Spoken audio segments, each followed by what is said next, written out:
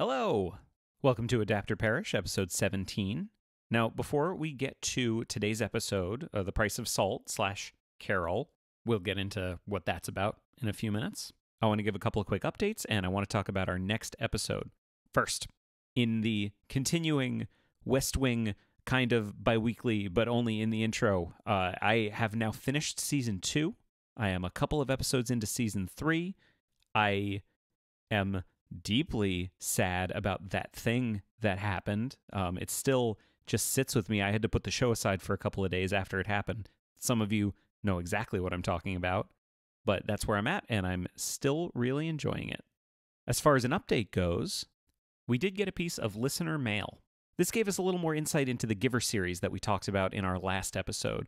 So we kind of referred to the other books in the series as sequels. Apparently, they're really more companion books because there's Gathering Blue and The Messenger. Those are really companion books. They take place in the same world. And then there's the fourth book in the series, Sun. That one wraps all three together with characters from the previous three books. This came from someone who is a retired middle school librarian, so I think safe to say our kind of core demographic. Now, moving on, let's talk about our next episode. For those of you that know the description of our show, this is one we're really excited about because it goes back to kind of the core inception of the show. Because if you look at our description, we say we talk about a lot of different things, books to movies, comic books to movies, but we also talk about movies to musicals, and then back to movie musicals. Well, we're finally doing that one. We're going to be covering, in our next episode, Mel Brooks, The Producers. This is one of my favorites. It's one that we love, and it was a lot of fun to make. That brings us to this episode, Patricia Highsmith's The Price of Salt, which became the 2015 movie, Carol.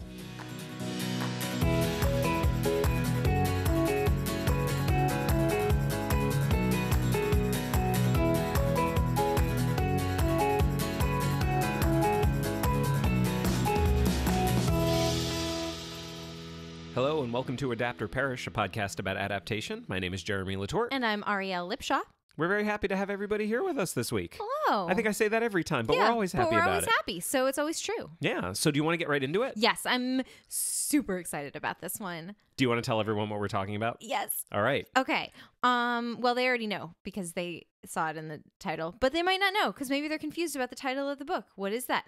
So, today we are going to be talking about a 1952 book that was adapted into a 2015 Oscar-nominated movie, and the name of the book is different from the name of the movie. Except for when it wasn't. Right. What do you mean?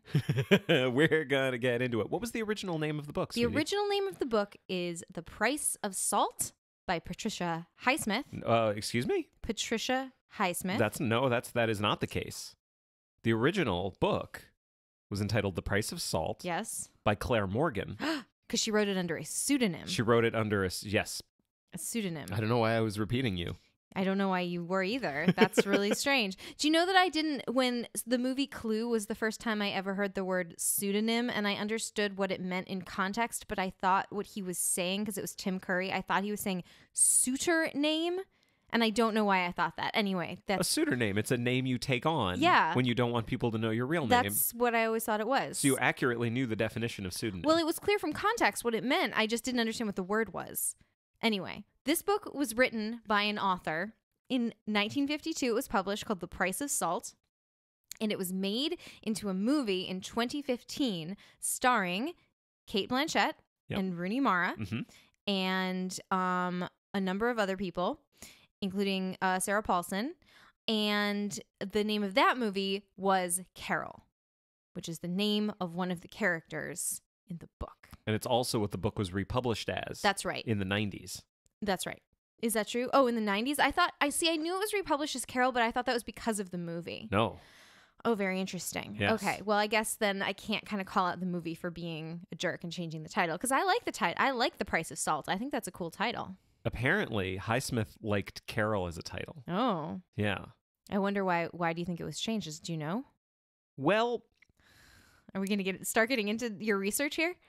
I think I didn't want to get to this segment as early as we are right now, but it's time for me to make a wild assumption. Oh, God. We can can delay it if you want. No, let's jump right to wild assumption Go time. My wild assumption, it was based on a few things that I have read, Okay. which is that I think there was an assumption on the part of publishers and those involved that The Price of Salt as a title was a little hard for people to kind of connect with. And that Carol, being the name of one of the main characters, was something that was a little easier for people to grasp. I see. Does that sound like a wild assumption or just a mild assumption? It sounds like a mild assumption, but here's one better, and I don't know if you came across this in your research, but apparently there was a screenplay going around earlier, I don't know what time period, like 80s or 90s, of this book, The Price of Salt, but it wasn't called Carol, it was called Carl, because they changed Carol to a man. I didn't see anything about that. So this was nothing prior to the 2015 Oscar-nominated Carol. There was that Carl. Is that a thing, though? I read it on Autostraddle. Did you? Yes, I did. I don't know why I said that. Like, I doubt that you read it. I believe that you read it. Everything on Autostraddle is about Carol. So if I read it, that's where I got it from. Okay. Yeah. That sounds... I feel like we've brought up a couple of segments that we were going to sort of wait until later. Let's talk about the plot of this book. Okay. All right. Well, in order to do that, I think we have to go to our new recurring segment, Back of the Box. In this case, Back of the Book. So I have here, I don't know if you can hear it. I'm going to make a noise. I have here a book. This is the... You're like a magician. Yes, this is the Dover edition of the book The Price of Salt by Patricia Highsmith. And under genre, I mean, this maybe gives it away, but under genre at the top, it says fiction/lesbian. Which I think is a little narrow-minded. No, I think that's really good. I think I would have been more bothered if it was lesbian/fiction. Yeah. I like lesbian/fiction. Oh, but bump. There it is. I'm a little annoyed that I didn't know I was setting you up for that. My dad listens to this. And here we are. He's going to have a lot of questions. Does your dad know what /fiction is? Well, I did explain it on a previous episode. I don't know. Maybe he didn't hear that one. Do you think he retained that? No. Well, we're going to have a fun conversation at some point. Great. Okay, so. Do you want to read the back of the book? Yes, I do. I'm going to read the first paragraph here. A chance encounter between two lonely women leads to a passionate romance in this lesbian cult classic. Therese, a struggling young sales clerk, and Carol, a homemaker in the midst of a bitter divorce, abandon their oppressive daily routines for the freedom of the open road where their love can blossom. But their newly discovered bliss is shattered when Carol is forced to choose between her child and her lover. And then there's sort of another paragraph about the way that the book was received, which we can talk about later. That's our job to talk about. That's right. That's right. So that's what it's about. So do you? Well, first of all, you read this book. Yeah. And you saw the movie, but let's just start with the book. Yes. Do you think that is an accurate summary of the book? Do you think it got certainly like plot wise, it's pretty accurate, but do you think it got like sort of the tone of the book right? I think there is a fundamental aspect of the back of the book that is absent, which is that Therese is the main character. Yes, that's correct. Carol is the object of her affection. Yes. But Therese is the main character. Yes. The book is written from her perspective.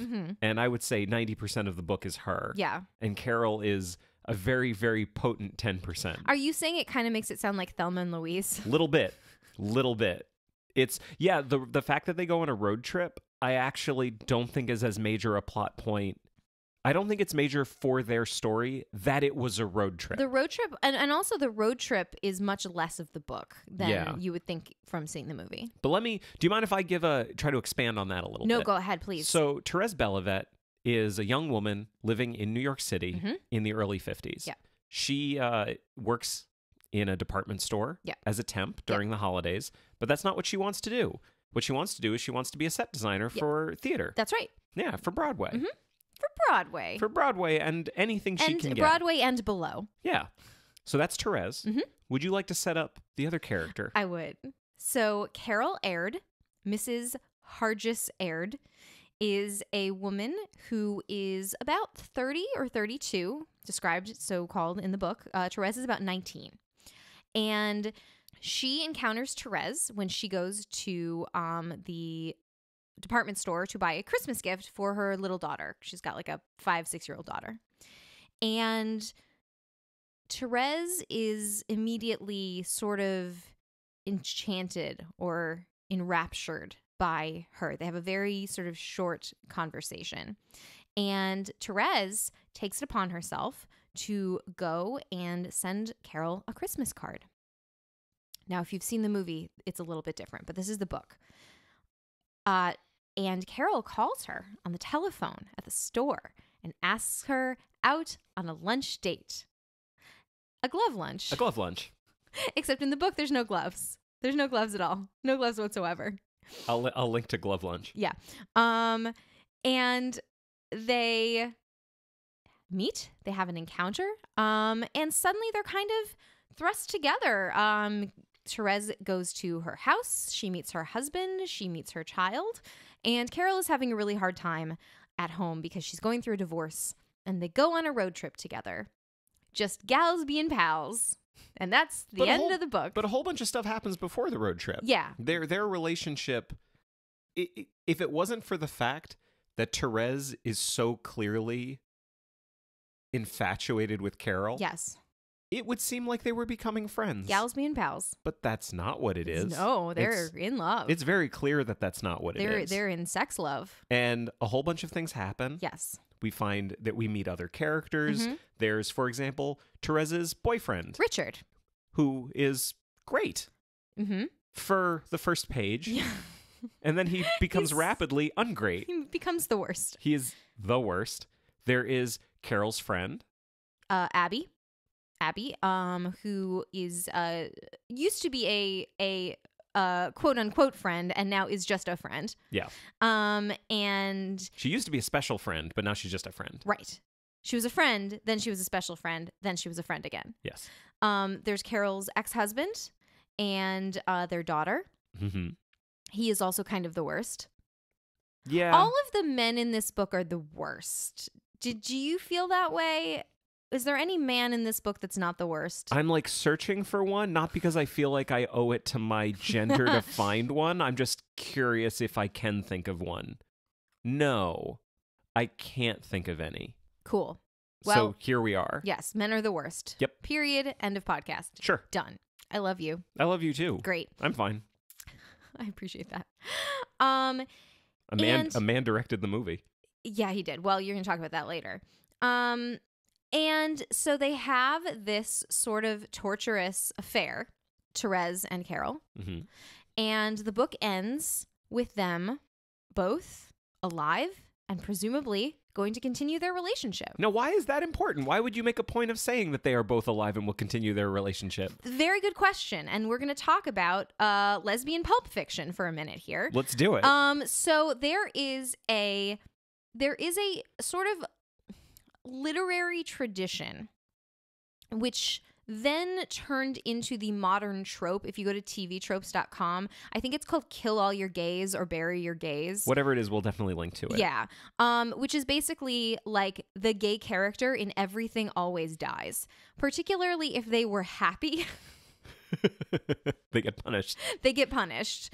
And so I think, and that is still true, like up even until this day. Autostraddle actually did like a list of like the top 100 dead gay characters. Now I'm going to stop you for 1 second. Yeah. Let's say, hypothetically, that I was not intimately familiar with Autostraddle. Yeah. Let's say one of our listeners wasn't super familiar with it. Would you like to just give me a quick once-over on Autostraddle? Autostraddle is a news and discussion website for queer women.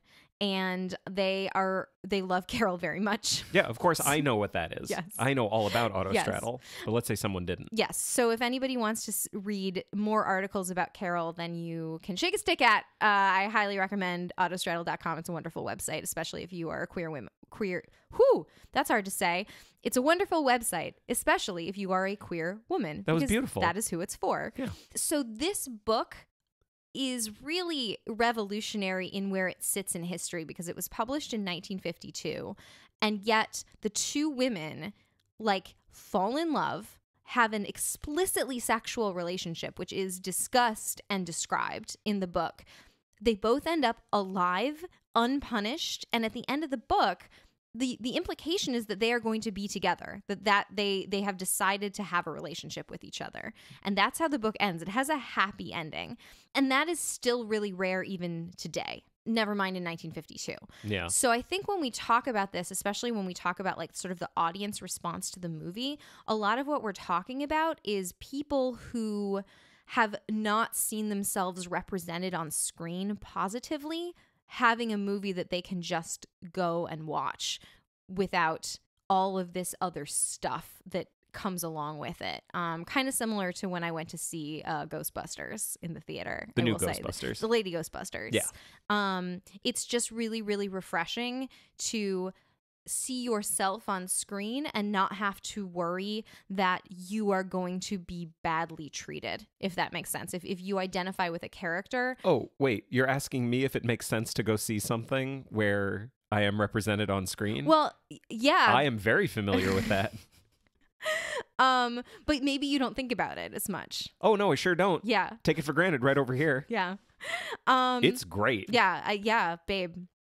I envy you. And I'm glad that now, especially after Lady Ghostbusters came out, your experience is the same as mine. With every movie. You now know what it's like. Except for just that one movie. That was it. Mm-hmm. Mm-hmm. Mm-hmm. So I will say one thing about this. Yeah, go for it. I was not as aware of all of this. No, you were not. This was something you put on the list. We have our list of the episodes that we're going to do, and there are some that we definitely talk about together, and we say, oh, we should do that thing, and we both are in complete agreement. Yeah. But then there are several where it's, oh, I want this on the list. Yes. It is important to me that this is on the list. Yes. I've had some of those. You've had some of those. That's right. This is one of yours. That's right. I didn't really know this that well. Mm-hmm. I had never seen Carol. I was aware of it when it came out. I was not aware of how people reacted to it. Mm-hmm. I certainly didn't know about The Price of Salt. Yes. But now here I sit, having read it and having watched the movie. And right before we watched the movie, it was like I want to tell a story really quickly. Go ahead. We've been watching all of the Marvel Cinematic Universe movies. Yes. I like superheroes a lot. Yeah. You have not really seen many of them. No. And I have now. Yeah, any that you've seen have been because of our relationship. That's right. Would you agree to that? Do the X-Men movies count? Theirs are separate. Then no. Yes. Then yes. Okay. So, any superhero movies you've seen have either been because of me or your other boyfriend, Sir Patrick Stewart. That's correct, yes. Okay. When we were going back and watching some of the earlier Marvel movies, right before I turn on Iron Man 2, I'm literally hitting play, and I turn to you, and I say really quickly, by the way, this one is widely regarded as the worst Marvel movie. Here we go! Yeah. And you did that. Yep. When we watched Carol, it maybe didn't happen exactly that way, but I feel like you said, by the way, this movie is incredibly important to a large swath of a huge population of gay people and queer people. Mostly lesbians. And suddenly I'm like, oh, geez, I got to be thinking about this on many levels, and I got to be really careful. This episode scares the shit out of me. I do not want to inadvertently shit on something. Yes. That people love. Yeah. I was not aware about how much this meant to people. Yes, it does mean a lot to people. So I'm very nervous. Okay, well. Just to get it out there. Great. Well, you have me. I will guide you through this. I appreciate that. I will help you along the way. She's holding my hand right now. I love you. It's really cute. I'm not holding his hand. I can't reach him. So let's keep talking about the book a little bit. Okay, great. I really liked it, by the way. I really liked it. Not only did I really like it, but after we had watched the movie, which I had seen, but I've now seen twice, I went back and looked at the book again to try to just refamiliarize myself so that we could talk about kind of the book and the movie as separate things. And there's a lot in the book that didn't make it into the movie, and some of those are things that I want to talk about. Is this a good time to do that? I think we should jump right into it. Okay, great. Because there's a lot that's really symbolic that's more about Therese.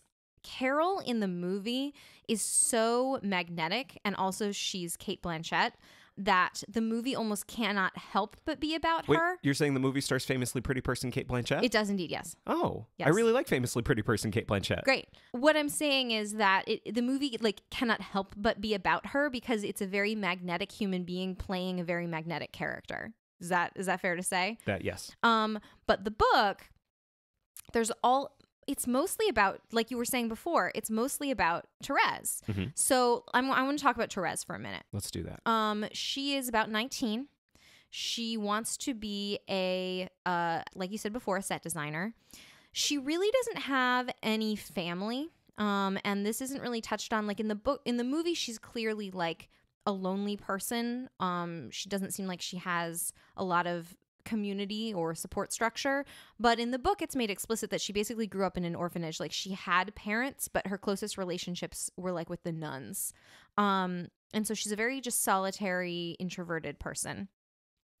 And one of the first things that we see in the book is this sort of odd scene where she meets this older woman at the department store. Now you're thinking, oh yes, that's the scene where she meets Carol. No. An older woman, an elderly woman, in the cafeteria, also another worker there. And they end up just going back to this woman's house, and she's just like repelled and disgusted by her, but she also can't leave. It's this very odd scene. And when I was reading through it, and nothing like happens between them. She just kind of like tells her about her life, and then Therese gives her a dress, and then Therese falls asleep. People are always giving Therese dresses in this book. It was a different time. It was a different time. And so I was rereading this, and I was thinking, like, what is the purpose of this scene? And I think it's really just to show like how she kind of gets pulled around and molded by the people around her, that she just kind of is whatever that person needs and wants at any given time. And the fact that when she meets Carol is the first person that kind of just doesn't need her to be anything other than who she is. She doesn't need her to be anything other than present. That's right. And so that was what I took away from that. It's just kind of a weird scene at the beginning of the book. And then she continues to think about her. She like writes the character's name is Mrs. Robichek, and she like writes her postcards from the road and like sends her presents, and she's just very important to her. She becomes important to her as the book goes on, but it's really interesting because in the scene where they actually interact, there's a lot of talk about how Therese is just kind of disgusted by her, and like she's repellent, but she's just kind of also strangely attracted by her, not to her necessarily. And so Therese has a boyfriend, and we're going to talk about this too. Feel free to chime in. No, you're doing a great job so far. So Therese has a boyfriend named Richard, and Richard has a bunch of friends. So in the book, and similar to the movie, he has these like kind of like avant-garde style friends that all kind of have day jobs as things that they don't want to do. And one of them says, oh, I can get Therese a job as a set designer on some show. And Richard wants to go to Europe with her. Richard can I talk about Richard for a second? Yeah, please do. So Richard is in love with Therese. Mm-hmm. He tells himself. Yes, I was about to say, in as much as he understands what that means. Yeah, he is also a kind of a dumb kid. He is in love with her in one of the most insidiously possessive ways that I think I've read in a book like this. Please. One of the things that I really love about the way Richard is presented, he is not presented as an antagonist at the beginning. Yeah. At all. He's just Richard. If anything, it's a little sad that he's more into Therese than Therese is into him. Yeah. Over the course of the book, his character goes down such a path. Mm-hmm. I really enjoyed that part of it. Yeah. The toxicity of Richard becomes more and more apparent with every chapter that he's in. And of course, he is just the human representation of our favorite P word. Which P word? No, not that one. The patriarchy. Oh, patriarchy. Yes, patriarchy. Yeah. He is also a penis. Yes, he is. Explicit tag. No, Richard sucks. Yeah, Richard he sucks. He's a fucking worst. But he doesn't start out as the worst. He always just kind of sucks, but then he gets terrible by the end of the book. Yeah, well, and that's one of the things I really like about the book is the book doesn't present anybody one way for the entire book. Yeah. You really get to know these characters, and I'm not going to say you're allowed to come to your own conclusions regarding them because the author clearly shows you what she wants to show you. Right. However, I never felt like Patricia Highsmith was telling me Richard was terrible. she was showing me that Richard was terrible. So I have a couple of examples from the beginning of the book of Mm-hmm. Richard being terrible, and I'd love it if you then had some examples from the end of the book of him, towards the end of the book of him being terrible. Yeah. Okay, great. So one of the things that is kind of, again, like showing, not telling about how he's terrible is that he's trying to, she has a book that he had told her to read. Like her light reading for her lunch break is Portrait of the Artist as a Young Man. Yeah. And there's like this one line that it's like Richard said he couldn't understand how someone who had read Gertrude Stein hadn't read James Joyce. And I just love that because it's of the obliviousness of, oh, of course I'm just reading Gertrude Stein for the literary merit. I needed to start with Joyce. I started like 1920s writers in the wrong place. Like, that's not why she was reading Gertrude Stein. Right. That's not why I read Gertrude Stein when I was in high school. For the literary merit, of course. Of course. Of course. So another thing about Richard in the book, we'll talk about the movie later, but in the book, he and Therese have slept together. It is explicitly mentioned that they have had sex, and in fact, there's a little mention of a sex scene between them, which basically Therese's reaction was in the middle of having sex to say to Richard, "Is this right?" Which I think is so funny. But basically, they have had sex. She didn't enjoy it. Like, that is explicitly mentioned in the book, which I think is fantastic. I feel like one argument that someone in the world of 1952, or even now, might make to a very young woman who is interested in another woman, might say to them, stupidly, well, how do you know, like, that you like women because you haven't even had sex with a man? But this is like, no, I tried it, I didn't like it. Yeah. So I almost feel like not to get into Patricia Highsmith's head, but I almost wonder if she put that in kind of for that reason, to sort of just defuse that argument right there. But something that I noticed, again, this is super subtle, but when Therese and Carol go to lunch for the first time, what we're going to call the glove lunch, even though it wasn't the glove lunch in the book, they have quite a conversation. Carol says to her, how do you like your name to be pronounced?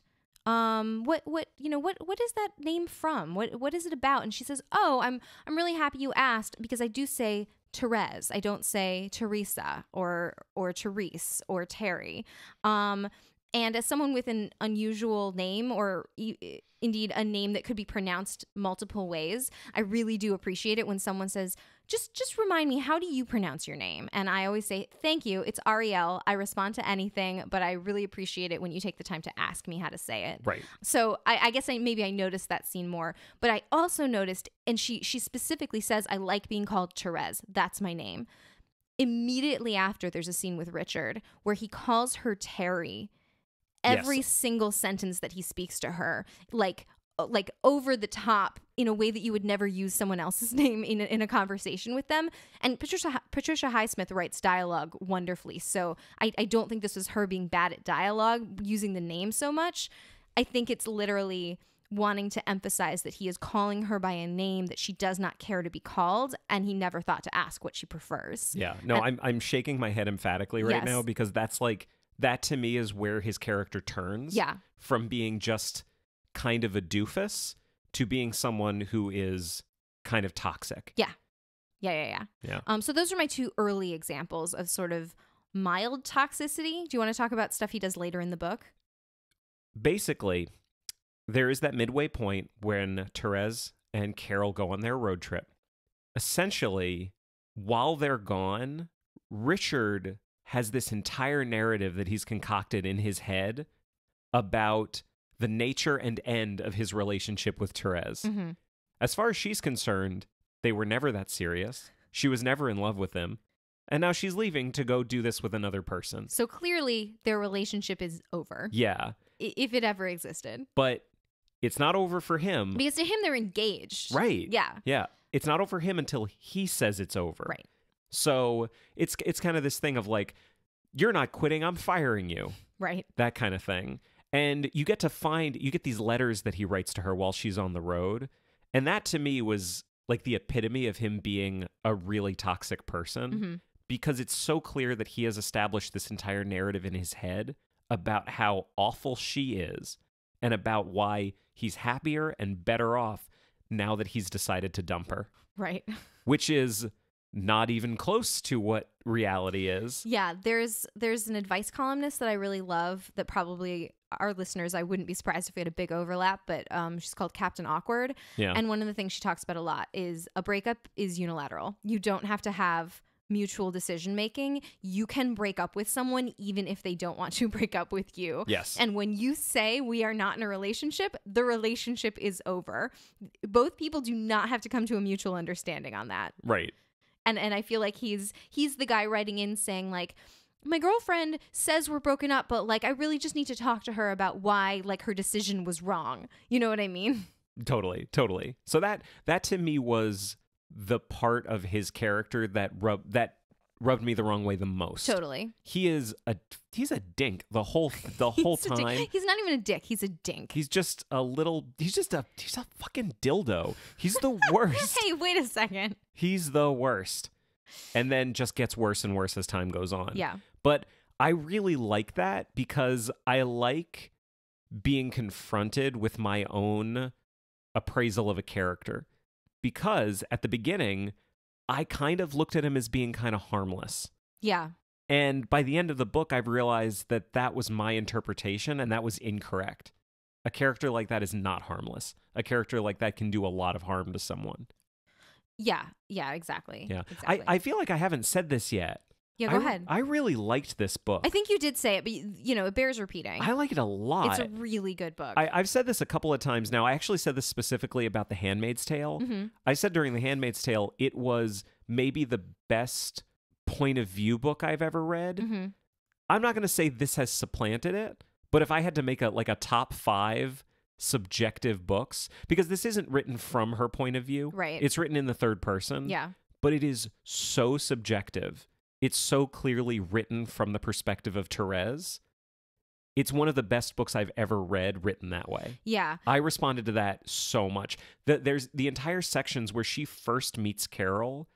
I'm not the only person, I'm sure, who has become infatuated with someone at first sight. Mm-hmm, mm-hmm. I've never had an author capture what that feels like more than Patricia Highsmith did in this book. Yeah. This book spoke to me. Yeah.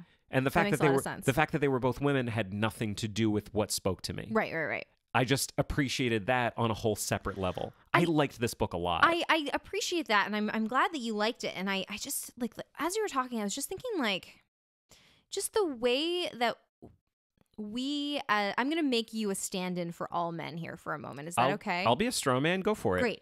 I just feel like the way that we approach education and literacy does men a great disservice, because I feel like the way that we grew up anyway is that girls were expected to read books about both boys and girls. Yeah. And boys were only expected to read books about boys.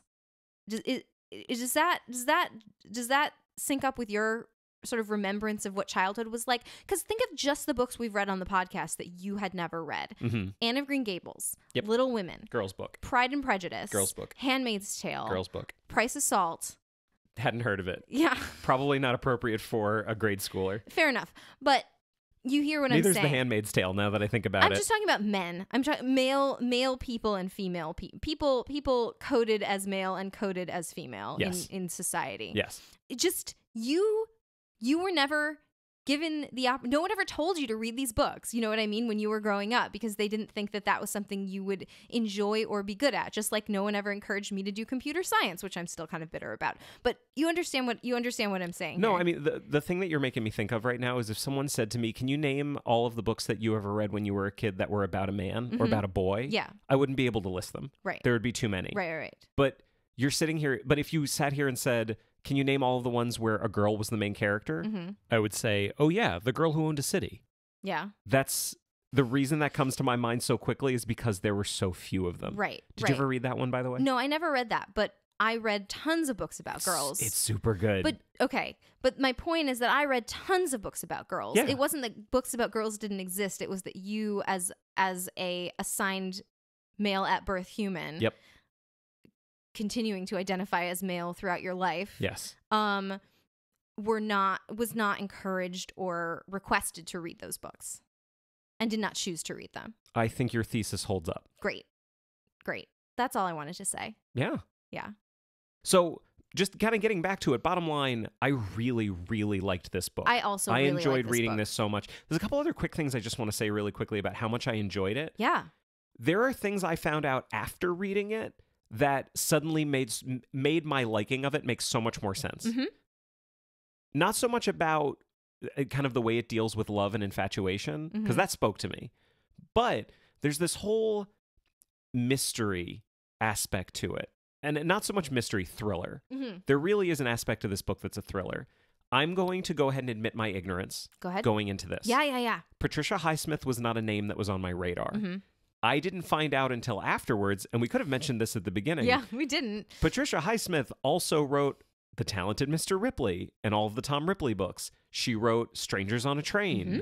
This is someone who is steeped in thriller, now writing a love story. It suddenly made so much more sense. Right. It was the fact that it was so entertaining and such a page turner made so much more sense to me when I found out who Patricia Highsmith was. Oh, she's like a master of plot. Oh, totally. Yeah. Totally. A master of plot who said, I've never read a good book about lesbians. I am a lesbian. I'm going to write that book. Yeah. And she wrote it and didn't write any more. Right. This is the one. This is it. This is the one. And this was also written from personal perspective. Yeah. Because she was, I didn't know if you were going to talk about this. Oh, no, go ahead. No, but she was working as a temp in 1948 in a Bloomingdale's and met a woman and went home that night and basically wrote the outline that night in 2 hours for the whole thing. The characters are based loosely on herself and on women she had a relationship with. Mm-hmm. She didn't end up having a relationship with that woman, but she did have a relationship with a woman who basically lost her daughter because it was found out that she was a lesbian. Right. And was engaging in a lesbian relationship. Right. And so she took a lot from her own personal life. Therese is absolutely Patricia Highsmith. Yeah, I love that. That's great. That was something I didn't know. That was something that I found out afterwards. I just want to say another couple of quick things about things I found out. Yeah, can I say one thing just related to what you just said, Yes. though? Because this kind of plays into what I was going to say, my last point about the book. It's just like, I feel like we have some narratives in the culture about what it was like to be gay in, you know, an earlier time, like the 40s or the 50s or the 60s. Like Call the Midwife is a show I think I've mentioned before on here, and there's a plot line that two of the nurses fall in love with each other, and it has to be this great secret, but like nobody really, well, I think one person suspects, but nobody really suspects. Like it's not obvious. In this book, and I believe this perspective because it was written by someone who was in that world, in that situation, having similar experiences, sort of everybody knows and is suspicious the whole time. Like, they're not blind. Like, they know that it's a thing. And she has a conversation with, Therese has a conversation with Richard at one point where she asks him, like, have you ever been in love before? No. Have you ever been in love with a boy? No, of course not. But you've heard of it.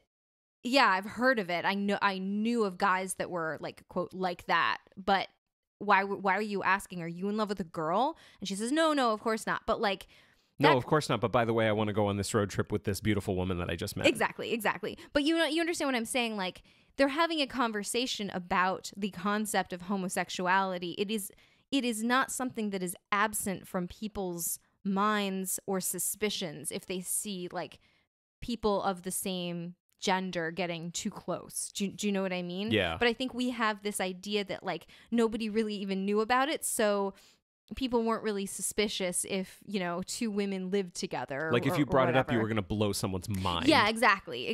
And of course, I'm not saying that like people weren't persecuted in that time period for being gay, because of course they were. But like, I think we have this feeling that it was more of a secret than it was. Does that make sense? Yes, it does. Okay. So that was all I wanted to say. Please keep going with your perspective. No, but just to stay on that for a second, there's an aspect of it that I had to think about for a little bit. Mm-hmm. I had to think on it for a little bit.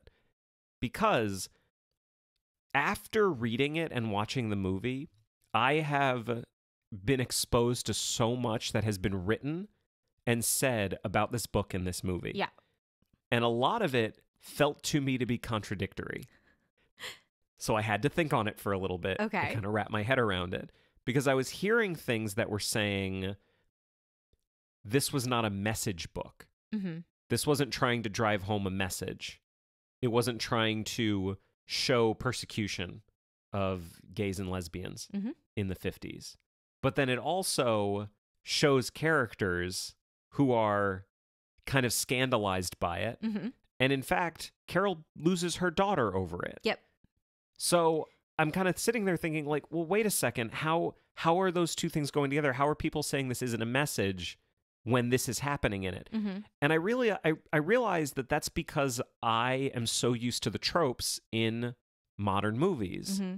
The one part of it that never really occurred to me is how did the two main characters actually feel about it? Right. Because at no point do either of them, well, let me put that a different way. At no point does Carol ever question who she is. She is super strong in who she is. And Therese questions it. And then figures it out. And is fine with it. Yeah, the book doesn't end with them questioning who they are. No, I mean, there's one point in the book where Therese, I think they're in like a record store or something, and she looks across the room and there are these two women with pants and short hair. Yeah. And who are clearly coded as lesbians or a lesbian couple. And she has this moment of, I'm not like that. I'm not like them. So I can't do this. Mm-hmm. And then I think she kind of realizes I can be whoever I want to be, whoever I am, and still be in love with this woman. Like I don't have to have these signs and symbols to the world to just kind of stand in my truth. You know what I mean? Totally. Yeah. Yeah. So that's kind of where my thinking had to evolve a little bit. And I wasn't really prepared to read it the way that I ended up reading it. Yeah. So I had to work on that a little bit. Yeah. But I still really like it. Yeah, I love it. It's a great book. Yeah.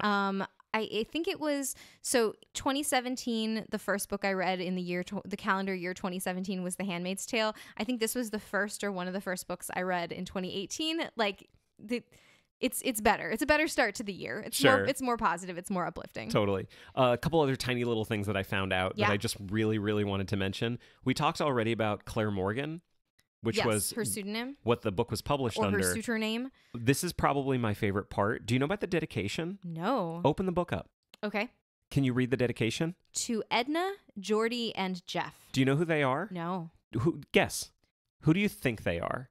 Her lovers. You think her lovers? I don't know. Her children. Guess what? What? They're nobody. What? They are no one. Completely manufactured. It turns out in this place, the dedication is a red herring. Much like communism. Oh, boy. So that was some stuff I found out. That's the second that I clue love. Reference in this podcast. In the 90s, she was approached by a publisher of largely lesbian literature who basically said to her, we want to republish The Price of Salt. We will either pay you $5,000 to republish it under your name or $2,000 to republish it under Claire Morgan. She picked the $2,000 and had it republished under Claire Morgan. Then later, she did republish it under her own name as Carol. Yeah. The book was republished as Carol years before the movie was made. Got it. So that was something that... Yeah, I did not know that. I assumed that was like a movie tie-in. I kind of assumed that as well. Yeah. There was a movie tie-in version of it. Yeah. But they didn't change the name for that. Yeah. They had changed the name prior to that. Yeah. So that's where I stand on the book. That's great. I really liked it. That's awesome, The book really spoke to me. I'm glad in that a lot it of did. different ways. It spoke to me too. Mm-hmm. So we're going to talk about the movie and the road to making the movie. But there are some characters from the book that did not make it down that path. Do you have a Sir not appearing in this film? Because I have one. If you want to just like leave that to me. I actually don't have one. I would like to hear who yours is. Mine is Mrs. Robichek. Yes, the weird woman from the beginning of the book. Yeah, just I was actually a little disappointed she wasn't in the movie. Yeah, I was disappointed too because I would have loved to see Therese's relationship with someone other than people she's like romantically involved with. Mm-hmm. And I understand why Mrs. Robichek did not make it to the screen because that scene is really random and strange, and I don't even know that the sort of moral of it would have played, and maybe my interpretation of what the moral of it is not right. Like maybe so. So I understand why she didn't make it, because it's kind of an odd and random scene, but it is really a weird and interesting interaction that would have been interesting to see maybe as like a deleted scene or something. Yeah. So Oh, that's mine. Do you know about the deleted scenes? No. I heard about one. We'll talk about it soon. What's okay? All Yep. right.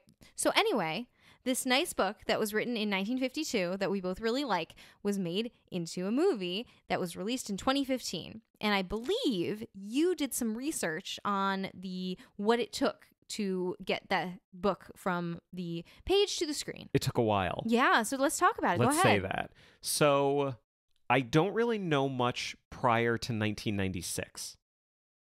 I do know that the rights changed hands in 1996, and that's when Phyllis Nagy was brought on as screenwriter. Got it. So she is the screenwriter of the movie. She's the sole. She gets sole screenwriting And she's credit. been working on this since 1996. Yes. Wow, that's wild. The first draft. She finished her first draft in 1997. Wow.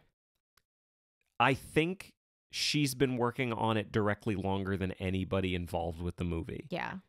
So the producer that brought Nagy on was someone named Dorothy Berwin. She stopped being a direct producer at some point during production. She is, I believe, listed as an executive producer. So she's still involved, but not as heavily involved as she was at the beginning. But she brought Nagy on. Now, do you know about Nagy's relationship with Patricia Highsmith? Nope. They're friends. Oh, good. They became very close. And Patricia before that. Highsmith is not with us. Am I correct? She is not with us. Yes. She was at that time. Did she serve? And she did not survive to see this 2015 Oscar No, she did nominated not. film. No. Okay. No. But Nagy was a friend of hers. I do think that Phyllis Nagy, I also believe I am pronouncing her name correctly. That sounds right. I think she takes her relationship with Patricia Highsmith very seriously. Very seriously. And that led to some very strong opinions by her on how to make this movie. Got it. On how to write this movie. So, for example, one of the things that makes the movie really differ from the book is, like I said before, Therese is like 90% of the book. Yeah. And Carol's like a very potent 10%. Yeah. The movie's much more half and half. Carol gets a lot more screen time from Therese. And you see a lot of Carol that isn't through Therese's eyes, which you don't really in the book at all. That was a conscious decision Phyllis Nagy made very early on in the writing process. So that was something that I did find out. That wasn't someone telling her to do that. That was her decision to do that. Yeah. So over the years, it struggled to find financing. Yes. Let me ask you this. What aspect of the story do you think caused the most issue for them to find financing? Women. I am so happy that you went straight to that, Yes. because part of me was thinking you would say it's about lesbians. Well, it is de facto. By being about lesbians, it does de facto star women, but I am 100% sure it's because there are no parts for men in it. Yep. That is definitely the view by those involved. The fact that it was, I'm going to say, a quote-unquote gay movie, that wasn't what caused them to lack financing for so long. I 100% believe that. It's the fact because that it's there are about a lot women. of men gay movies, you know? Yep. So it changed hands many times, and many different directors were attached to it. I'm going to go through a quick little list of people who were attached. Oh my goodness, there's enough to have a list? Yeah. Wow. There was Hetty MacDonald. It's a British director. Hetty MacDonald is responsible for my favorite episode of Doctor Who, called Blink. Cool. It's the best episode of that show. Kenneth Branagh, I don't know if you've heard of him. Wow. Yep. What would he have cast himself as? I think he would have cast himself as Harge. Yeah, that makes sense. Yeah, Carol's husband. Estranged? Am I using that word correctly? Yeah. Well, I guess they're not really estranged because they do still speak to each other. Right. I think of estranged as you don't speak. I guess that makes sense. Soon to be ex. Yes. I think he would have cast himself as her soon to be ex. Her husband. I would say, I'm just going to say this right now. How many male characters of note over the age of 30 are there in this? 1. 2. Oh, the detective? The detective. Yeah, that's right. Yeah. 2. The detective is one of my favorite parts. Yeah. Can I just talk about the detective for a second? Yeah, of course. So when they go on their road trip, they meet a guy. Therese meets this guy. And he's just this dude. Yeah. He's this normal older guy, kind of late middle-aged. Yep. We don't really know for sure. As they're on their road trip, they're in a different city, in a different hotel, and she recognizes him. They keep seeing him. They keep seeing him. And it's a really slow burn. And then it turns out, yes, he is a detective. he has been recording them in their hotel rooms So creepy. and sending the recordings back to New York, and that is now ammo for Which Harja's divorce was against a her. more difficult business in 1952 than it is now. Oh, yes. Making recordings and sending them. Oh, I have a lot of respect for him. He's very resourceful. Yeah, no, he's good at his job, clearly. Super, super good at his job. Yeah. Also terrible. Yes, also the worst. Part of the patriarchy. Yeah, of course. I don't know if I'm overstepping by saying that. No, you're not. But I think Kenneth Branagh would have played Harj. I don't think he would have played the detective. You don't think you would have played Carol? Maybe in the version where they changed Carol to Carl. That would have been amazing. No, that would have been bad. What are you talking about? You know what? I think we should have a meeting about it. Let's see if we can have a meeting about that. Do you think he would have had his mustaches? We haven't even released that episode yet. We will have by the time this one comes out. Oh, shit. Yeah, I forgot how time works. This is great. I'm looking great. So another person that was attached to this was Kimberly Pierce. Okay. Who directed Boys Don't Cry. Okay. So I think it makes sense that this person was someone they looked at. Mm-hmm. I'm maybe glad they didn't go with her. Sure. I don't know how you feel about that. I don't know. Have you ever seen Boys Don't Cry? Yeah. Okay. Is it not good? Have you seen it? Yeah, I have seen it, but I'm asking, is it like known to not be good? No, I think it's known. I don't know anything about it in terms of movie making. I think it's known to be good. Yeah. However, if the goal of your movie is to not make this a message movie. Oh, fair enough. Yeah. I think you're kind of doing yourself a disservice by hiring Kimberly Pierce. Yes, that's fair. Not because Kimberly Pierce wouldn't have done a great job, just because Because it would have been Carol from the director of Boys Don't Cry. Exactly. That would have been the message. And then there's one more person they did look at. Yeah. Another man, Stephen Frears, who directed The Queen. Yes. And High Fidelity. Yes, father of Will Frears, also a director. Uh-huh. Yes. I think he would have been very good. I like his movies.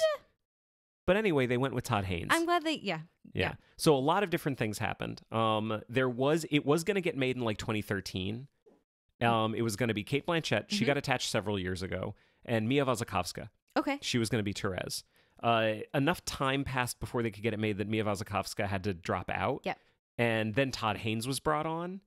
And very quickly, like apparently he agreed to do it within 2 days. And Todd Haynes is like known as that quote unquote like women's director, right? He's directed all these movies about like women in the 50s. Well, one. Oh, I thought he had done a whole bunch. No, just the one. Just the one? Yeah. Okay. Yeah. What was it called? I don't know. Julianne Moore was in it. Shit. She was in love with that guy. Far from Heaven. You know, the one where Julianne Moore is in love with the guy that does the State Farm commercials.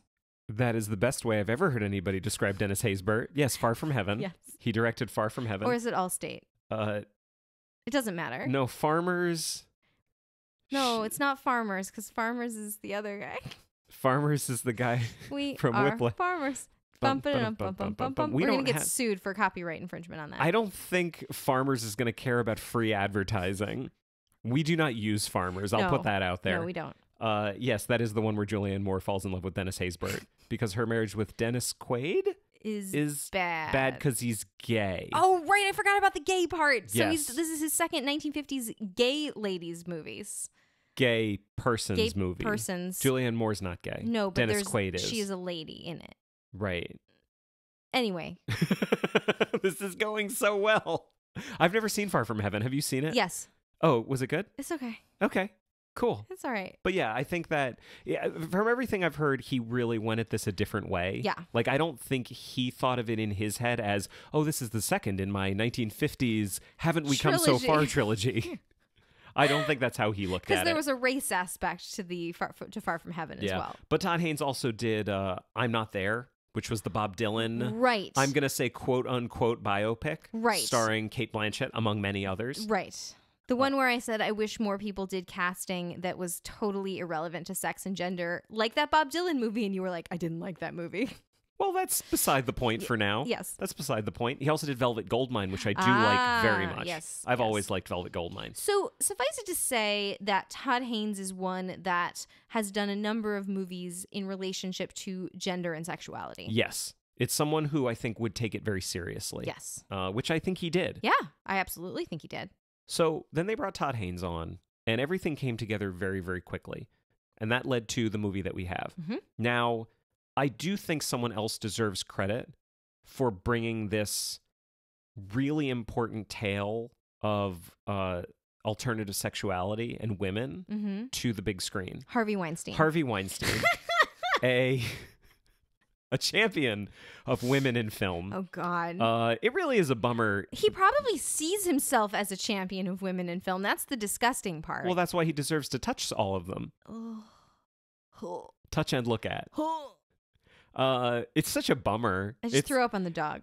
I would say I want to see a list of every movie that his name is attached to now in retrospect. This might be the biggest bummer. I saw somebody, this was absolutely on Autostraddle, I believe. They did an alignment chart for the movie Carol, you know, like lawful good, lawful neutral, Sure. et cetera, and everyone was a different face. But by the time it got to chaotic evil, it was just a screenshot of the first frame of the movie that just says the Weinstein Company. That's fair. That's super great. fair. So that's a bummer. Yeah. That's a bummer that we know. We're going to try to find that and put it in the show notes, that alignment chart. It's very good. Oh, I'll definitely try to find that. Yeah. So that brings us to the movie. Yes. Now, I just want to there's a segment I'd like to get out of the way. Great. Right here at the beginning Let's as we do talk it. about this. Go for it. Hey, sweetie. Yeah. How do you feel about the female part? Do you think the female part's a little underwritten? No, it's great. Do you want to just continue or do you have more to say on that? The female part's not underwritten. That's why people like this movie. Because there's female characters that are fully realized. Full stop. Done. Well, this is the most That's the shortest. The shortest the female part is a little underwritten we've ever done. Well, because it's not. I mean, sometimes it's legitimate to say it's not. Mm-hmm. But we're always going to do it. Of course we are. We're always going to acknowledge it. Except for the times that we forget. Yeah. So let's talk about this movie a little bit. Yeah. I had never seen it before. Right. You had, though. Yes. How do you feel about this movie? I love it. Yeah? I love it. What do you love about it?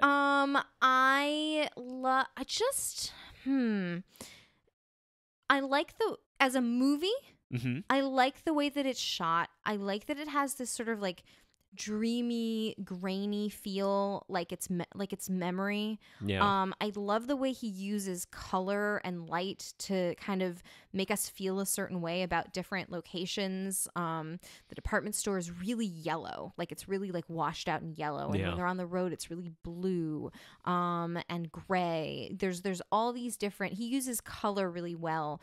There's all these little details that are just so fascinating that make you want to watch it over and over and over again. Just little things like how they're sitting in the living room and Carol takes off her shoes but she's still in her like beautiful dress, and then Hard shows up and she's like trying to put her shoes on really, really quickly.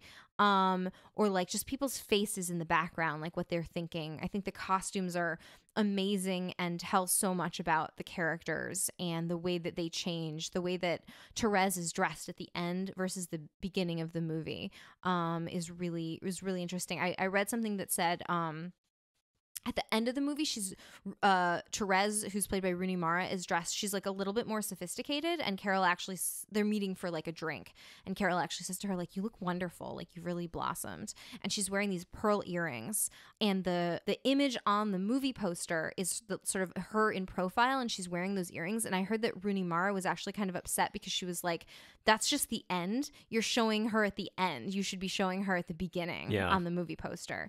But I think both of the actresses. Can I say one quick thing though? Yeah. Just to build off what you were just saying, Todd Haynes is someone who is, I think, more than anything, intentional. Yes. Every single frame of this movie feels like it was on purpose. Yes, and that's something I really appreciate. This movie was not a movie made by people who didn't give a shit. No. There's a lot of give a shit up on the screen. Yes. About everything. You know, you talk about the way it's shot. It's shot on 16 millimeter. I don't know what that means. So it's shot on a smaller frame of film. Okay. So basically, the larger the frame of film, the less grain there is, because you can't really see the grain. Right, the grain's much smaller. So on a smaller frame of film, I'm making hand gestures as we're doing this right now, just so everybody knows. I'll take a picture of you so we can put it in the show notes. So it was this big. So on a smaller frame of film, you're going to see way more grain. Right. That makes sense. Like movies that I can think of, a lot of like older documentaries were shot on 16 millimeter. Moonrise Kingdom that came out a few years ago. Wes Anderson shot that on 16 millimeter because he wanted it to have that kind of dreamy look. Yep. And this is a movie that does that, Yeah. which I think surprised a lot of people because I think a lot of people were expecting Far From Heaven Part 2. Yeah. And Far From Heaven is like 35 millimeter Technicolor. Like crisp and clear. Crisp, because clear. he was doing something different. Like Yeah. that was different. And this, like, he didn't want that at all. And I don't think he did 16 millimeter because he shot Far From Heaven in 35. No, he just thought that's what this needed. it's the right choice for the film. I respect so much how intentional he is as a director. Yeah. And I think I'm really happy for people that love this book that they got a movie made by someone who gives so much of a shit about making a good movie. Think about how exploitative this could have been. Yes. With the wrong director and the wrong actors and the wrong people. Like, it could have been awful. Mm-hmm. And yeah, it's just great that the treatment of the movie was done by people that really cared about bringing this movie to the screen.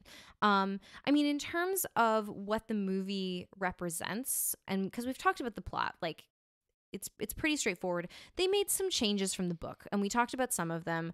One of them is that the road trip is pretty condensed. Yeah, there are a lot of the whole thing is very condensed. The whole thing is very condensed. There's a lot of stuff that they cut. The stuff with the detective is very condensed. In the book, it really kind of goes on for much longer, and they have this kind of weird encounter with him, like on the side of the road. In the movie, Carol actually like threatens him with a gun. Carol is like more unstable, I think, in the movie, or at least more quickly made to be unstable. Yeah. Because she has this gun that Therese finds in her luggage, and Therese kind of like asks her about it in a really roundabout way. She's like, "Do you feel safe? Are you okay?" And then, 10 minutes later, she's threatening the detective with this gun. Yeah. And I think her instability makes a lot of sense, knowing the changes that Phyllis Nagy made, because she really decided, I'm not going to make this as subjective as it was in the book. Yeah. Carol is going to be a character in this movie. She's not going to be just how Therese sees her. Yeah. And it makes a lot more sense that she's more stable in the book because she is what Therese sees. Right. Which is a very stable adult. Right. That makes sense. Yeah. In terms of like the dialogue, I love there's a lot of stuff that's pulled straight from the book when Carol says, Therese, she says, "You're a strange girl flung out of space." Like, that's straight from the book. Yeah. And it's just such an amazing line. And I love that the screenwriter kept it in. Mm-hmm. And that line about how you were never cruel, and how, we're not this type of person. Mm-hmm. That when Carol's talking to her husband, it's just, it's very, they feel like very real people in kind of heightened circumstances. But just the relationship between the two women is really real. It's really, I think, just really nice to see, because there's a lot going on in their lives, but they're never really angry at each other. Like, sometimes they are a little bit, but just their relationship, it's not like a modern relationship because they don't communicate like you and I do, for example. Like, they don't have long conversations about their feelings. This is how I feel. This is how I feel? Through being very quiet right now, you have made me feel this way. It is important that I say this. And I acknowledge how you are feeling, and I just want to let you know how the thing that you said made me feel, and I understand that you had a right to say it, but that is how it made me feel, and I just want you to know. Like, that's how we communicate. And scene. That is not how they communicate. It's a little bit, but it's also like, I don't know. I think it's really interesting because I don't expect two people in 1952, whatever their gender, to have a 2018 relationship as far as level of communication goes, because people can only do what is modeled for them. You know what I mean? Yeah. So, well, there's can I say one thing that I think goes along with that? Of course you can. So you were talking before about the conversation that Therese has with Richard. Yeah. Where Richard says, women like that. Yeah. At no point is the word lesbian used in the book. No. Carol never describes herself that way. Never. And that to me feels like a very 1950s choice. Totally. But she also isn't a character who loathes herself because she is a lesbian. She's also... She just doesn't say the word because it's a different time and the vernacular was different and the way we talk about those kind of things was a bit different. Totally. And just as a little plug to bisexual visibility, she's also not necessarily a lesbian. That's true. She is a woman that she's a woman. Yes, she is a woman. She is more than one woman. She is a woman who has had relationships with both women and men. Yes. As is Therese. Mm-hmm. Now, how they would classify themselves either in 1952 or in 2018, we cannot say. But I just wanted to put that little plug in there. Fair. Yeah, it is fair. Very fair. So you had told me before that you had a runner-up for Sir not appearing in this film. I do. Who's that? Carrie Brownstein. So is this lady not appearing in this book? Well, no. Lady not appearing in this film, who is in the book. Okay. But I'm just going to say Carrie Brownstein because I love Carrie Brownstein. Okay. I think she's pretty. But she's in the movie. For a very short period of time. I should let you say this. Why don't you just... I'm going to shut up over here for a second. Go ahead, sweetie. Thank you. So in the book, here's how the book ends. They're on this road trip. Carol flies back to New York because she has gotten word that if she does not immediately come back and try to work things out with Harge, he will take her daughter away and she will never see her again. Mm-hmm. And Abby, who is Carol's friend, then quote-unquote friend, then friend again, who is Sarah Paulson in the movie, flies out to drive Therese home in Carol's car. And they don't see each other for a long time, months and months and months. Therese, in the meantime, has gotten a job, and she's doing pretty well. She's not with Richard. And Carol, we learn, has been going through sort of custody battles and stuff with Harge. And Carol communicates with Therese and says, come meet me. And they meet for a drink. And Carol says to her, I'm divorced. He's got my daughter, and that's how it is. I have a new apartment, and I have a job, and I would like you to come live with me. And Therese says, no, I don't think so. It takes her by great surprise. It's not what she's expecting. And she goes off to this party that she had prearranged to go to. And at the party, she meets an actress. The party is like for a play, I think that she's been working on, or that's connected with something that she's been working on. Yeah. And she meets this actress who is into her, and wants to kiss her face. And in the movie, that part is Carrie Brownstein, who's just like another girl at a party, like a really attractive girl at a party. And Therese, I think, realizes other people will want me.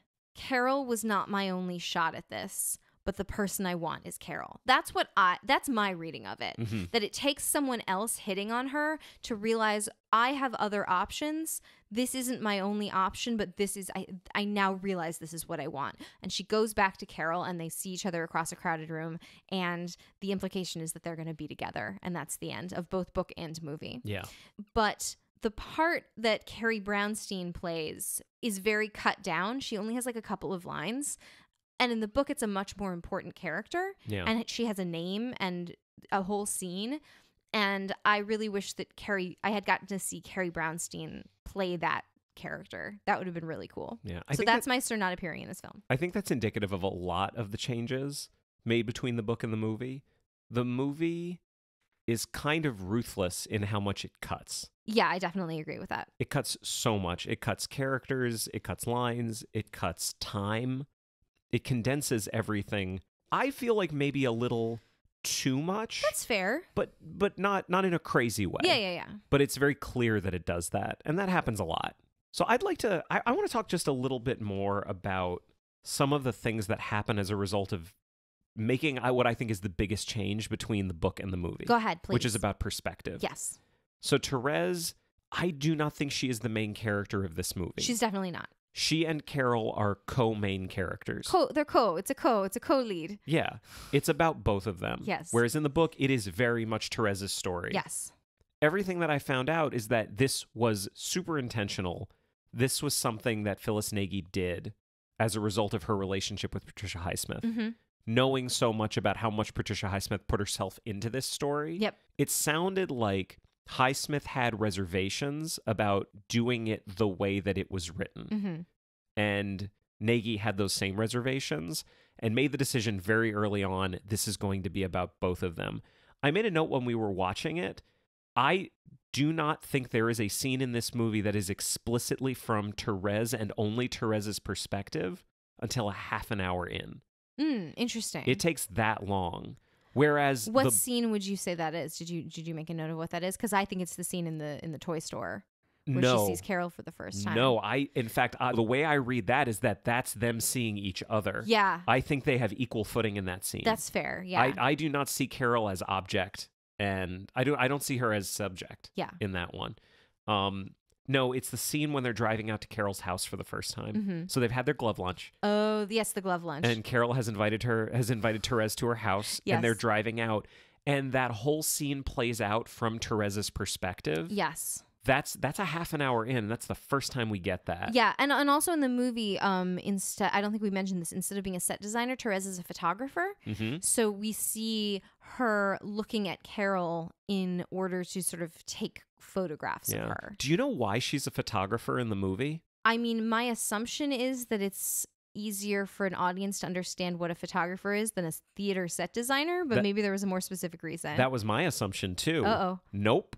Okay. So Phyllis Nagy made her a photographer because of Patricia Highsmith. Okay. Because, let me ask you this. When you're a set designer, Mm-hmm.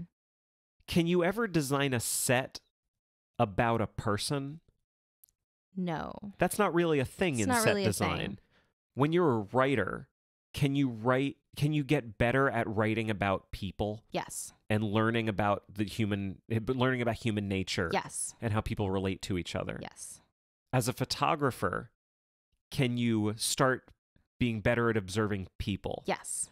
She wanted to have Therese in the movie go on the same journey that Patricia Highsmith did as an author. That's really sweet. I So love that. She makes her a photographer, and in the movie, she even says that she's not as comfortable taking pictures of people. And over the course of the movie, she takes like beautiful pictures of Carol. Exactly. I like that. I don't know how you feel about it, but I like it. Until I found that out, I was again it. Now you're for it? Now I'm for it. I think that's very thoughtful. Yes. So that was something that I noticed. Yeah. I will also say, as far as the casting. Oh, let's talk about the cast. Yeah. Yes. So we have Cate Blanchett. Famously pretty Cate Blanchett. Famously pretty woman, Cate Blanchett. Here's my only problem with Cate Blanchett, because I think her performance is magnificent. Yeah. And I don't want to take anything away from that. Mm-hmm. I don't know her age. And of course, Cate Blanchett is ageless. I have it. What was her age? Tell me again, what's Carol's age in the book? 30 or 32. Okay, she's 46. Okay. Her age is too old. Yep. Cate Blanchett is beautiful and Yeah. magnetic She's and famously attractive. pretty. You've said that several times. Yeah. I had no problem believing that Rooney Mara would be attracted to Cate Blanchett. That is not the issue. This is not an old women are icky issue whatsoever. No. Because she's beautiful and extremely sexy in this movie. Mm-hmm. But I did have a little bit of a problem believing her as the mother of a 6-year-old. Yeah. And I did have a little bit of a problem believing her as being as fragile as she is supposed to be, Mm-hmm. because she's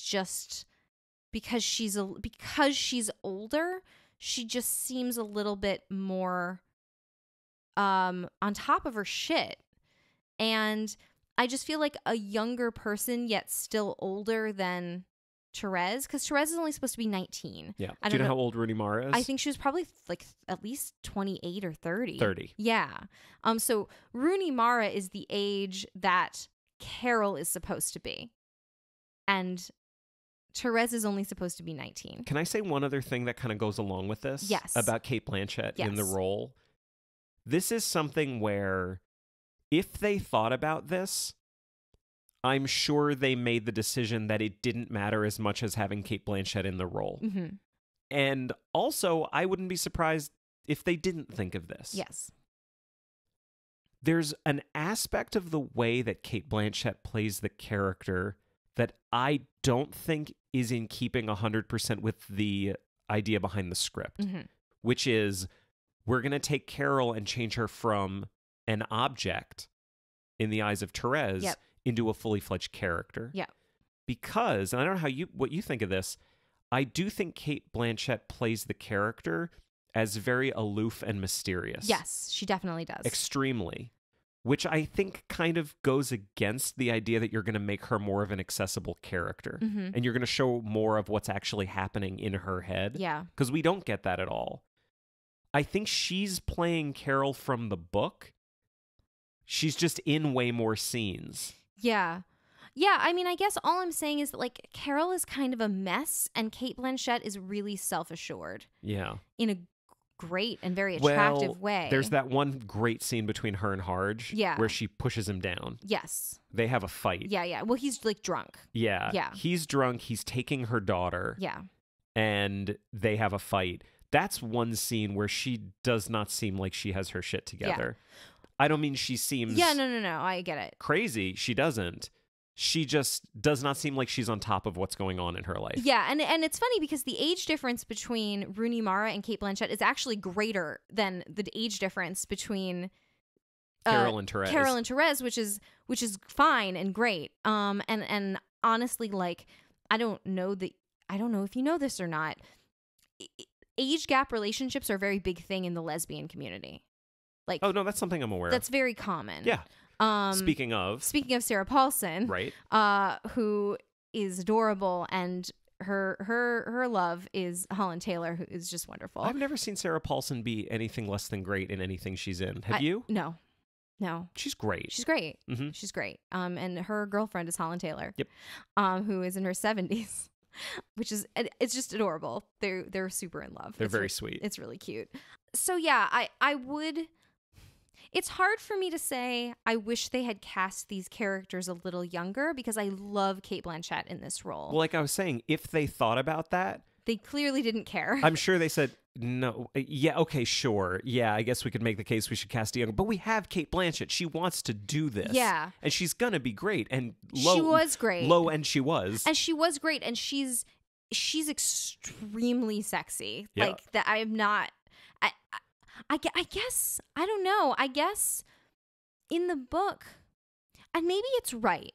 Now that I think about it, maybe it's right because it is really supposed to be an older woman. And I don't know that we're going to look at a 30-year-old and go, oh, she's an older woman. Do you know what I mean? Maybe that's an issue of time. Yeah. Because someone who's 30 now is not at a point in their life that someone in their 30s in the 50s would have been. Exactly. I just threw out a bunch of numbers, but I think it all tracks. No, it tracks. It definitely tracks. And something about, like, the 50s costumes ages people a lot. But I almost think... I'm kind of going back on what I said before because now I'm kind of picturing what that would have looked like. I think if they had cast a 30-year-old... that person would look too young. And we'd be seeing them as someone who's 30 now. Yeah. Like, I'm almost 34. Yeah. And Carol seems like my mom. Right. I'm 35 and I do not have my shit together. Yeah. At all. Yeah, exactly. No one I know my age has their shit together. No one. Not one person. A couple of them. Yeah. Yeah. But they're weird. They all have kids. I don't want to see a movie about them. I think the difference is whether or not you have kids. Right. Yeah. I agree with that. Yeah. I agree with that. And it is... when it comes to the small details, that's a quibble. Yeah. But I get it. It certainly doesn't have the weight that some of my other age quibbles in previous episodes have had. And in fact, I think I've convinced myself that it's important that she is a little bit older than she is in the book. Because for a modern audience. Exactly. Yeah. So you love this movie. I do. And I could see that when we were watching it. Yeah. I could see that this was something that was really important. And I have learned so much more about how important this is to audiences. Yes. Do you want to talk about some things you've learned? I mean, no, just what we already said. Yeah. I didn't realize what this represented to people. Right. I didn't know much about, like, how it was not nominated for Best Picture at the Academy Awards that year. Oh, it was a slight. And a lot of people see it that way. Mm-hmm. And I can see how personally some people take that. Mm-hmm. And I have to allow them that. Mm-hmm. I have to allow them that. Yes. Because this is more important to... There's a group of people that this movie is more important to than it is to me. Yes. And I have to accept and respect that. Yes. We definitely do. I sense a but. I sense a but coming. Jeremy, I have a question for you. Yes? Did you like this movie? Can I take the fifth? No. I did not like this movie. I want to be. This is one of the reasons why I was so scared to do this episode is because can you describe to our listeners what it was like watching this movie with me? You would say something critical. Yeah. And would get mad. Yep. That happened a couple of times. I was so mad watching this movie. I kept a lot of it in because I knew how much it meant to you and how much you loved it. Yes. And very quickly I realized that I was hurting you. Yeah. Every time I talked about something that was bad, we had a fight about this. We didn't not a fight. We had words about this. We had some words. Some words were spoken. Yeah. It was not because I said, you're making it not fun for me to watch this movie. And I felt awful about that. Rightfully so. I felt really awful. I did not enjoy this movie. Now, everything I have set up to this point... So everyone's just turned off their podcasts and thrown their phones out the window, and you've just alienated our entire demographic. Yeah, but then it wouldn't matter because they're not hearing any of what I'm saying. Okay. But I'm going to continue. Please do. Everything I have set up to this point about what I respect of this movie and how I respect the people who made it is true. Okay. There's so much in this movie that I think is great and wonderful. I did not like it. I really kind of was mad a lot of the times that we were watching it, and it all goes back to something I said before. Yeah. I have never read a book that so accurately captured falling in love with someone from a subjective viewpoint as this book did. Mm-hmm. And I was really happy that it was people experiencing that who weren't me. I was identifying with people who aren't me going through something that I completely understand. Yeah.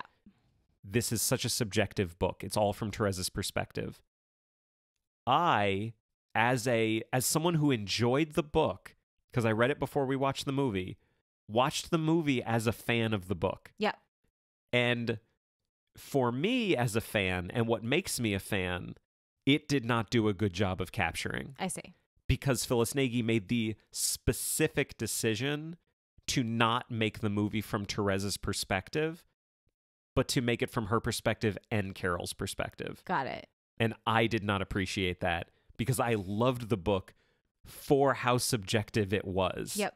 I always really respond to subjectivity. Mm-hmm. I think subjectivity is one of the most interesting things to look at in a story, in fiction, because everything is subjective, I think. Mm-hmm. And I was super mad the whole time when we were watching it. Every time we got a scene that was just Carol and Therese wasn't there, I was mad. You were mad. I was mad that the movie doesn't start out the way the book starts out. Yeah. With Miss Robachek. Yeah. I was mad that the scene between Therese when she first meets Carol is from both of their perspectives. Mm-hmm. Not because I want Carol to become an object, but because Carol was an object. Yeah. And Therese's experience of knowing Carol was she started as an object and then she became a person. Mm-hmm. As she learned more about who Carol was by the end, and it wasn't until she got to know Carol as a person that she was ready to say, no, this is who I love. Yeah. She was infatuated with her, but she didn't love her. She didn't have like the words to talk about it. This wasn't a story about someone who fell in love with someone. This is a story about someone who is actively falling in love with someone. Yes. And I really responded to that, and I think this movie did not do that at all. And I was super mad because it didn't do it on purpose. It so clearly didn't do it on purpose. It wasn't an accident that happened. I can't just write it off and say, oh, well, they screwed up and they messed up that part. Like, no, they purposefully made something that intentionally did the thing that I didn't want it to do. Well... So that's where I'm at. Now that we know what a man thinks about Carol, no, that is super unfair. Your viewpoint is absolutely valid. That's so fucked up that you just did that. Respect you knew going into it how scared I was of saying how I felt about this movie, and you just pulled that? Wow. No, that was a joke. Okay, good. I'm scared right now. I'm saying something that makes me nervous. I respect your feelings and opinion. Uh-huh. And I love that you loved this book enough to be passionate about the way that it was translated into film. Mm-hmm. I think that's wonderful. Yep. So there we are. Mm-hmm. And I have evidence as well. So Here, Exhibit A. here I have. So this is Nagy talking about the way that she wrote it. Nagy, this is from the Wikipedia. The Wicca? Wikipedia. Okay. Nagy was initially apprehensive about the narrative structure, considering, quote, "There's no character of Carol. She's a ghost appropriately, as she should be in the novel," adding that she was, quote, "overwhelmed by the task of trying to come up with the visual equivalent for it structurally." She decided to split the point of view and shift perspectives from Therese to Carol, as, quote, "the point of view is always with the more vulnerable party." So she makes the decision to not make it from Therese's perspective. Right. Then Todd Haynes was talking about it, specifically talking about why the movie is called Carol. Yeah. He said it's because the novel is, quote, "locked into the subjectivity of the younger woman, and Carol is, quote, really the object of desire of the story." Just like what you said. Exactly. Except you liked that. That's what I like about it. So Todd Haynes recognized that, but I don't think the script actually backs up what he was saying. Yeah. Because I don't think...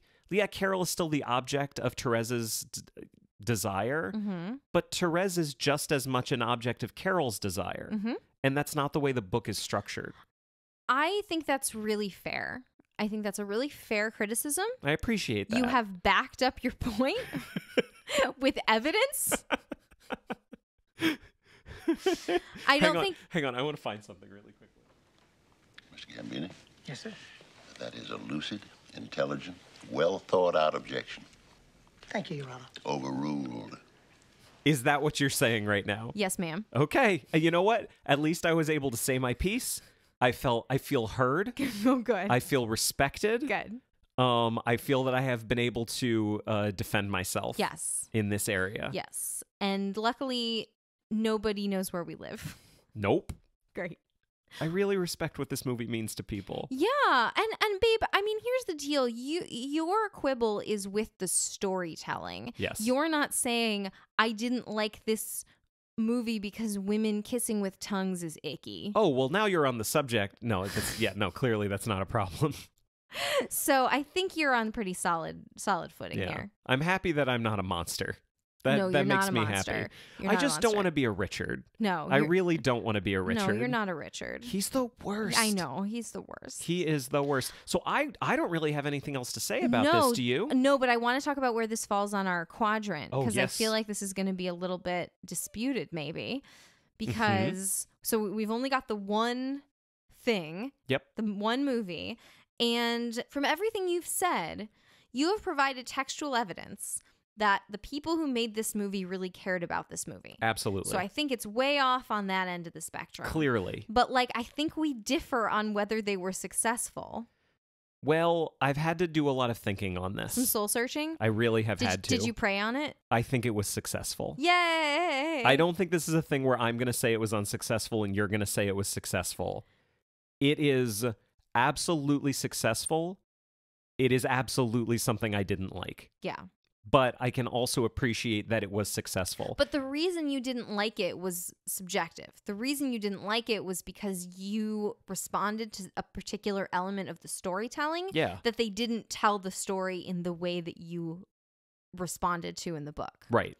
Which was a choice that they made. Mm-hmm. And I think we could argue about whether or not it was valid, but it wasn't because they did bad. It was because they made a different choice. Yes. Yes. Mm-hmm. And if I had them in front of me right now, I would give them a piece of my mind and also tell them they made a very beautiful movie. And I would ask what Cate Blanchett is like in person. I think she's lovely. That's everything I've heard is that she seems really cool. She seems like a delight. She seems real cool. Yeah. Also, before we move on, there is one thing I said I was going to talk about a little while ago, which was scenes that were shot and then cut from the movie. Okay. So there is a scene that exists, apparently. I've only heard about it. You've heard tell. I've heard about it anecdotally, but this scene does not, as far as I know, it doesn't exist anywhere. Yeah. I looked for it. I didn't look that hard, but I looked for it and couldn't find it. Okay. It has to do with Therese's relationship with Richard. Oh, no. So you were talking before about how in the book, explicitly, they have sex. Yes. And in the movie, explicitly, they don't. She says, we've never slept together. Yeah, they've never had intercourse. Oh, God. Yeah, there's an HJ scene Oh. that they shot. Can I give my response to that? Yes. Yeah, and apparently, what do you think a reason would be that they wouldn't put it in the movie? Grossness. Nope. Gross. Would you? So again, this is all anecdotal. Yeah. Would you think that maybe the realism What do you mean? of What are you trying to say? what's the thing that happens at the end of an HJ? There's Apparently it didn't look real enough, and so they cut it. what did they use? A squirt bottle? I have no idea. Again, never seen it, but apparently they did shoot that scene between Rooney Mara and the actor who plays Richard, and then it did not make it into the movie. Phyllis Nagy wrote that. Describe my face right now. It is a face of abject horror. So I just wanted you to know about that. I'm gonna have trouble sleeping tonight. Thank you for that. You're welcome. All right, moving on. I think that does it for Carol. Yeah, I was really nervous going in, but I thought it went well. Yeah, how do you feel? I feel really good. Do you feel like you got something off your chest? I feel good. Do you feel okay with it? I feel great. Great. I love you. That's awesome. Do you still love me? Yes. Fantastic. Hooray. Because when we were watching it and we fought, I didn't know how this was going to go. Oh, God. But that does it for The Price of Salt / Carol. That's right. By Patricia Highsmith. Mm-hmm. So that brings us to the end of another episode of Adapt or Perish. We are on the web at adaptorperishcast.com. The show's also on Twitter and Instagram at AdaptCast. You can join our groups on Facebook and Goodreads, and you can also find and follow me on Letterboxd. If you have anything to say that's longer than a tweet, you can always send an email to adaptorperishcast@gmail.com. Now, if you'd like to support the show, there are 2 great ways you can do it. First, tell a friend. If you have someone you know who thinks about adaptations of works they love, maybe, let's say too much, this might be the show for them, so let them know. Second, a rating and review on your podcast platform of choice, like Apple Podcasts or Overcast, would be greatly appreciated. And that brings us to the end. I'm Jeremy Latour. I'm Arielle Lipshaw, and join us in a toast to President McKinley. To President McKinley. Bye, everybody. Bye.